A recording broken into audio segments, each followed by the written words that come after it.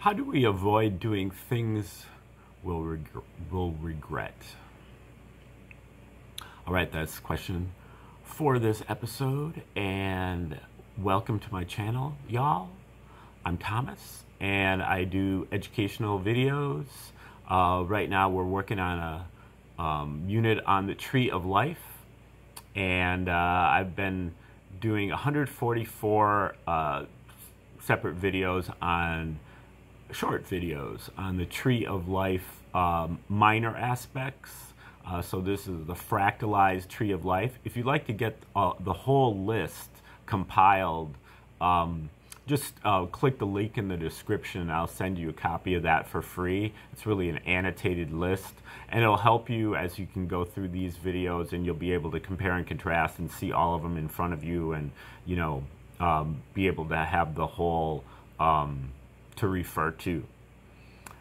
And if you need an intro to the Tree of Life, just watch my video called Tree of Life, a short introduction, or else Tree of Life, an introduction, and that should get you up to speed to be able to comprehend everything in this video.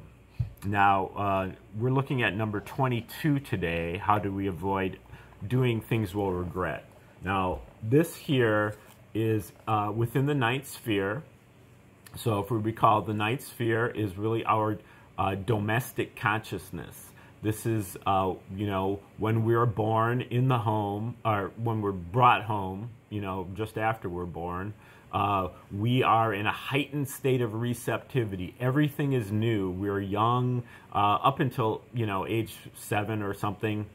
We're young, and we are very influenced by our caregivers, who we're devoted to, the ones who nurture us, and we stare at them and we pick up their mannerisms, and we learn to imitate those different mannerisms, whether it's walking or talking or eating or whatever they do, and we practice. So we imitate and we practice, or we repeat until we memorize. Okay, so that's really the cycle of learning here at the ninth sphere.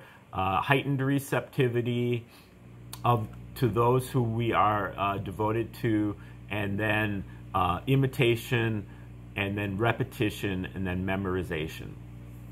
And then within the ninth sphere, again, what we're doing is fractalizing. We take the whole tree, all 12 of the aspects of consciousness, and we shrink it down, and we apply it to just the ninth sphere, or just the seventh sphere, or whatever. In this case, the ninth sphere.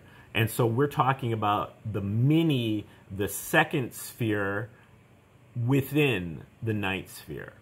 And the second sphere is about the oracle, being able to see into the future or anticipate.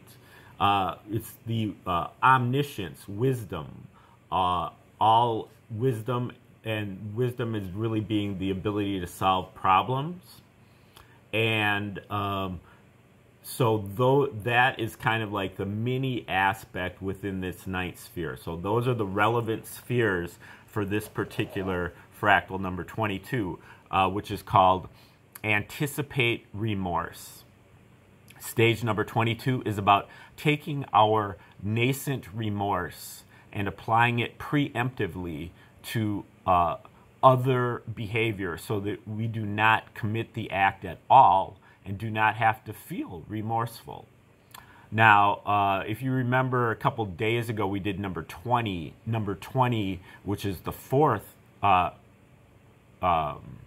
is actually number 19, which is the fourth fractal of the ninth sphere. That one is called remorse for transgressions. So this is a carryover of that one, remorse for transgression. So this one is called anticipate remorse. You'll be sorry. The premonition of remorse. Teach yourself to check yourself. No time to think about it. We must anticipate beforehand. Feel remorse before we have even committed the act, so we won't do it. Remorse for a transgression must be memorized by the muscles So then we can anticipate and avoid even doing it at all. So we can avoid the hangover, avoid the indigestion, the food coma, the food fog too. By the time they get ready to hit us with the disease, we're not there anymore. If we must indulge, gross ourselves out, overindulging, eat so much we get stuffed, which makes us feel so bad, maybe we won't want to do it again. Or better, just practice eating. Don't really do it, just chew it. Taste it, then spit it out.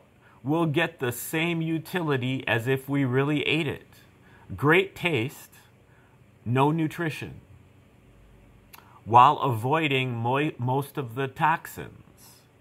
We do absorb or swallow some by accident, but a lot less, and surprisingly, we got full anyway, as we tired of chewing.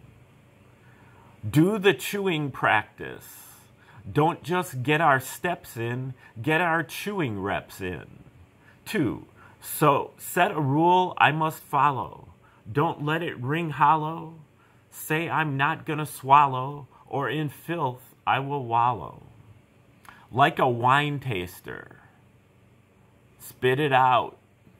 Not gonna swallow. Anticipate and avoid. Look at our spittoon and be grateful the contents are not inside of us.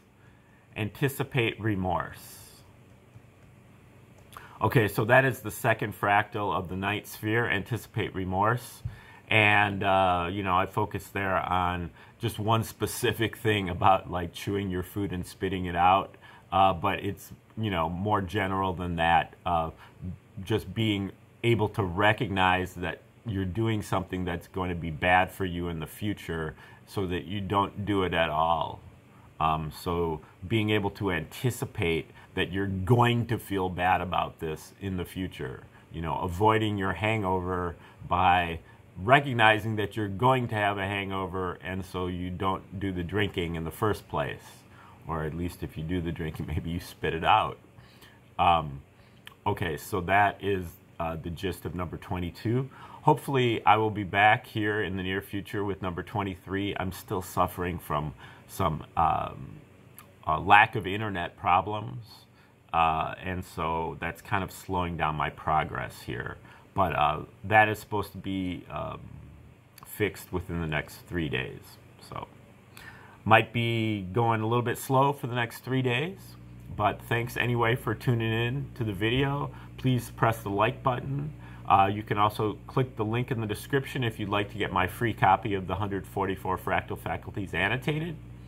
Those are really mapping out all these videos, the stages of life, history, cosmology, and spirituality. Although those stages are not chronological, they are dramatic stages. So click the link if you'd like to get that. You can also look in the description and see my Venmo and Cash App if you'd like to donate directly. And please share the video with others, subscribe to the channel, and also make constructive comments in the comments section. Okay, hopefully we'll see you soon, and have a great day.